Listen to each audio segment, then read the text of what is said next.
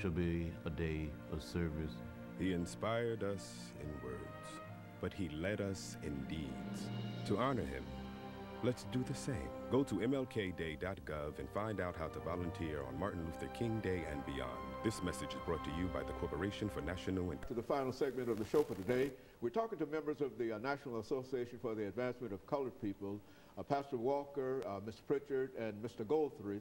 All three have given us some excellent information in reference to some of the challenges faced by African-American youth today. And let's continue that information, Mr. Goldthreath, by looking at some of the things that the NAACP is doing now and has done in reference to making our young people much more aware of the importance of that organization. And of course, Ms. Pritchard will tie into that, and she'll make some statements, and then we'll end it up by having Pastor Walker in a general sort of roundtable kind of discussion in reference to this. Well, one thing that I was always had the opportunity to take a look at is getting parents to support our new program. Our boards are set up for the individuals from 13 and under down to 5. They become presidents, vice presidents, learn the Robert Rule of Order. They learn to be CPAs. They learn to be treasurer. They run their own little organization. Our junior division, youth division, they starts out at 19 to 13, and they have their own organization.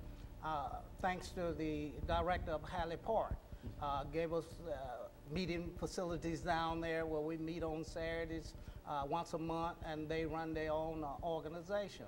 This is what we're trying to do, teach the children to be leaders at a younger age, and they will continue to lead forward. And Ms. Pritchard, that's essentially what you're doing in reference to being the president of the youth organization. How many members do you have in that organization in a real sense? I mean, we have at least 150 regular youth members, and then we have at least about 30 lifetime members. You mean you've got 150 young people that come to a youth organization for the National Association for the Advancement of Colored People? I would say, Pastor Walker, that that's an extraordinary number of young people to get together concerning such an organization. And evidently you're doing a great job, much more than people would give you credit for, because I really would not have thought that it would be that many individuals who would be involved in the youth activities. What about at some of the colleges and some of the universities? Are you able to reach out to those institutions as well? Yes and no. Because of the way that our organization is set up, there's an age limit from each section, the youth and the juniors. And because of the age limit, it's 18.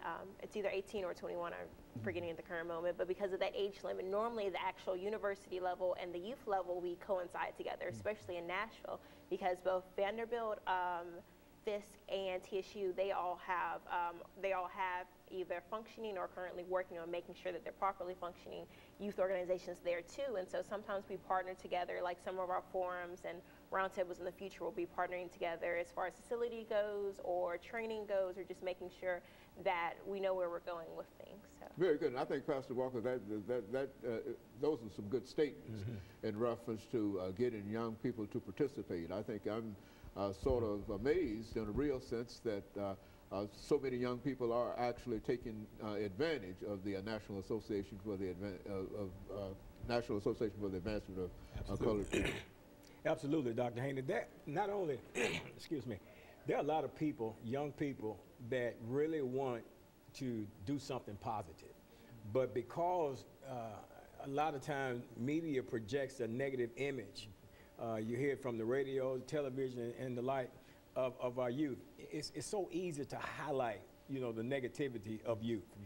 A youth do something that's not right, then it's everywhere. Everybody gets that information.